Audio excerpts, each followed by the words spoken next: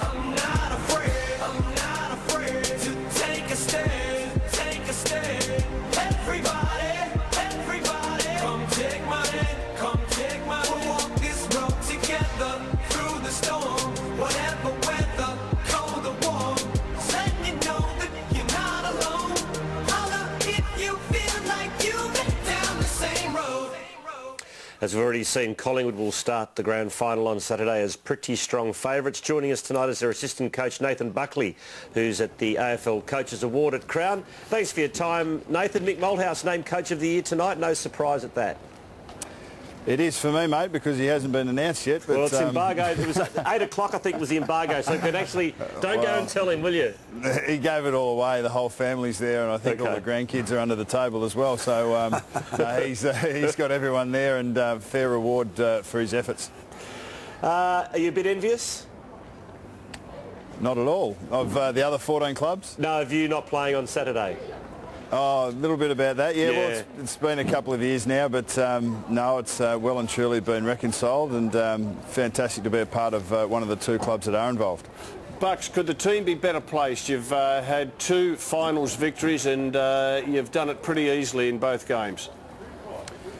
Yeah, it might seem that way. We've been able to play 8 quarters of pretty good football in the finals, and against 2 very good opponents. So we've got another 4 in front of us against St Kilda, who have obviously played some fantastic football, and it's going to be a big challenge. They play a little differently to the Bulldogs and to Geelong, and every opponent has their strengths and weaknesses, and we've got to earn it all over again on Saturday. Bucks, you're the forward coach, and you're in charge of the forward line that puts more pressure on opposition sides than anyone else in the competition.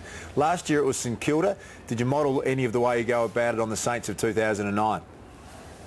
Yeah, well, look, I think they did set the standard last year, and I think the game evolves, and generally sides will trend set about different tactics and how things are done.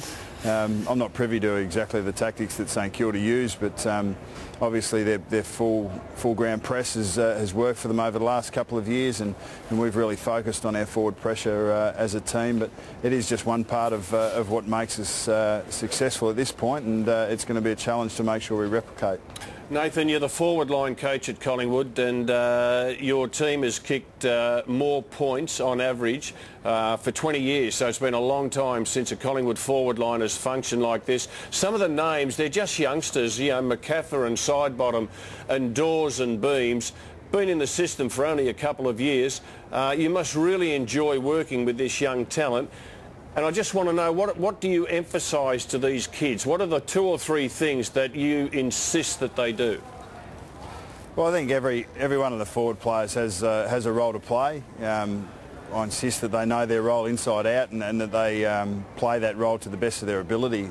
I think that frees them up from any grandiose thoughts or expectations. They really know that it's nuts and bolts, and that they can play their role on behalf of the team. And I suppose when you've had the season we've had, that builds on itself. So a McCaffrey, a Sidebottom, a Beams, as you've mentioned, a young Chris Dawes or Travis Cloak playing their role, or even an Alan Didak or Dane Swan if he saunters down there. They know exactly what's expected of them at all times, and I think that frees them up a little bit to just go and do their job and be a part of the machine.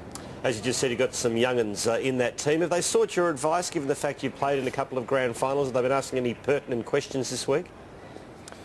Look, the group's been really solid. They've been able to perform very well last week, obviously, and it was quite relaxed during the week, quite relaxed in the rooms before the game, relaxed enough for me to be worried about how relaxed it was, but obviously and evidently they came out and performed well, and that's the best preparation for them. They seem to be a very tight-knit group with a lot of belief, and yeah, the questions have come, and they haven't been too frequent, but you do make sure and you keep your eye on, as an assistant coach, that that your division in particular have got their eyes on and their focus on the right thing, and I believe this group has. Bucks, you turned up to Brownlow Medal night a number of times as favourite. Didn't win it before you eventually did. It's a deflating feeling, isn't it? I know Dane Swan's got a lot to focus about with the grand final this week, but there has to be a sense for him with all that build-up, all that expectation, absolute favourite, and then he doesn't win it. Have you had him since the Brownlow last night? Yeah, I spent the last 20 minutes sitting next to Swanee because he's going to receive the, and this might not be embargoed yet, quarters, but he's going to receive the Coaches Association Award, and that's voted on by the coaches, and obviously those guys know exactly how important their own players are and the